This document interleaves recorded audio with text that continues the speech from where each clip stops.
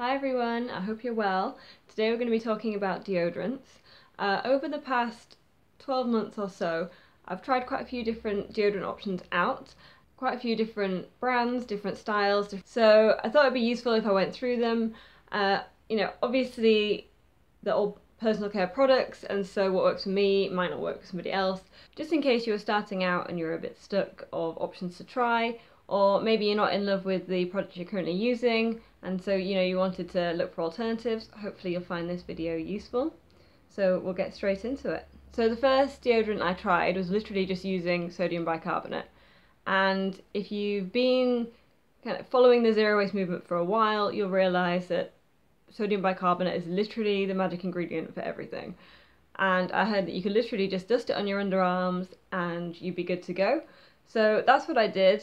And I should probably start by saying that most zero waste deodorants are based on sodium bicarbonate as one of the main ingredients.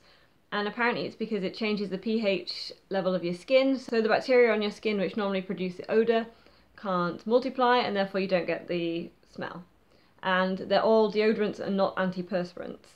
So it doesn't stop you sweating, but it stops you smelling, if that makes sense.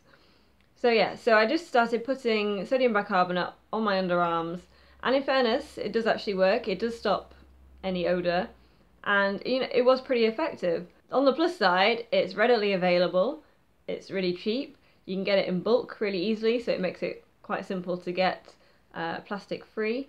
The reasons I stopped using it in the end were partly because I didn't like the sort of gritty sensation of having essentially like a sandy substance in your underarms. And also the main issue I had was if I just shaved my underarms that morning and then put the sodium bicarbonate on, kind of obviously it really started to sting.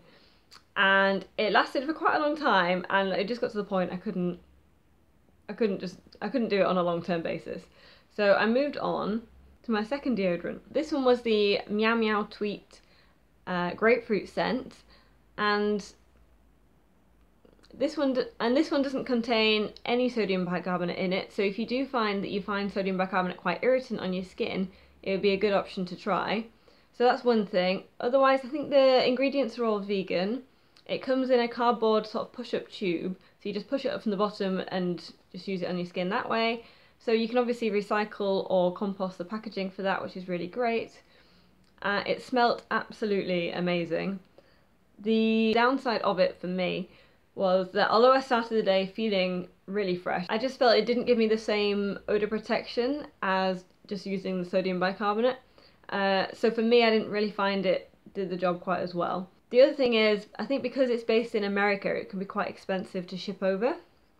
So that's something to consider. If you are based in America, then happy days. It should be a lot cheaper for you. But I moved on, and I moved on to this one, which is the Fitbit deodorant. And as you can see, it comes in different sizes. So I got the tester one first to make sure I liked it. This one's £4, and then the bigger ones are £8 each. The little one lasts a bit over a month, and the bigger ones last at least 3 months each. I absolutely love this deodorant. As you can see, I keep going back to it. It comes in glass and metal packaging, which is really great. You can obviously recycle or reuse these little containers, and it sort of comes in a whipped formula. So this one's my new one here. So as you can see, it comes in this sort of whipped formula. It's just really soft and smooth. You literally just pick it up with your fingers and apply it to your underarms.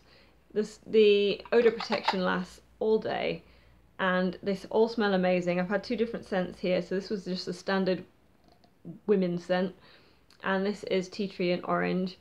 And I feel a lot of people expect when they go to these sort of products that you're going to have to tolerate a bit of a compromise. It's not going to be quite as good as what you've been using before, what you used to buy at the supermarket or the pharmacy or wherever. And I must say that I prefer this product to my old deodorants I used to buy at the shops. The nice scent doesn't wear off throughout the day, gives you really good odour protection, as I said. The only downside is if you get dressed too quickly after putting it on your underarms and you're not careful, then you get white stains on your clothes. And they wash out, but they are a bit annoying. They don't wipe off that easily. So that's the only thing for those. The other thing is they're not that available in all zero waste shops in the UK, so I've always had to buy mine online, so you've got to factor in the extra postage as well. I have also tried, on my journeys, the Earth Conscious deodorant. The packaging on here is really grubby, I'm really sorry. And this comes in a push-up tube, like the Meow Meow Tweet one. So you literally just push it up from the bottom, it comes out at the top, and you just apply it to your underarms directly. Obviously the packaging is cardboard, so you can just recycle or compost it. All the ingredients are vegan, and it is really effective. I think it's just as good effectiveness-wise as the Fitbit. The only reason I prefer the Fitbit over this one is I find this one marks my clothes a little more. But this is readily available in pretty much all the zero waste shops I've been to. And you can also get a version in a tin, so you apply that with your fingers the same as the Fitbit one. And they smell really great, and they're comparative price as well to the Fitbit ones. So there's not really that much between them. You could collect one of these probably quite easily. Alright, so that's all the options. That's 4 different zero waste deodorant options you can have a go at. If you've tried anything that you would really recommend that I've not mentioned here, I've not tried any of the Lush deodorants, and I've not tried using alum stones. So if you have, please comment down below to hopefully help me and somebody else out. And if you're interested in any more review videos, I have got some more coming out soon, then feel free to subscribe and you won't miss out. Otherwise, I'll see you next time.